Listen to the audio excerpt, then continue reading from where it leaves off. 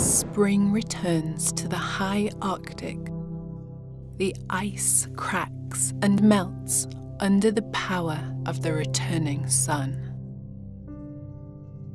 And with the sun, life returns to this frozen world.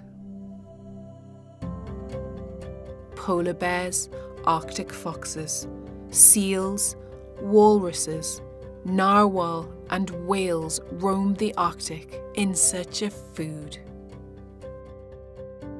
In just a few summer months, these animals have to find enough food in order to survive the next winter. Soon enough, the sun sets once again for many months through the seemingly never-ending polar winter.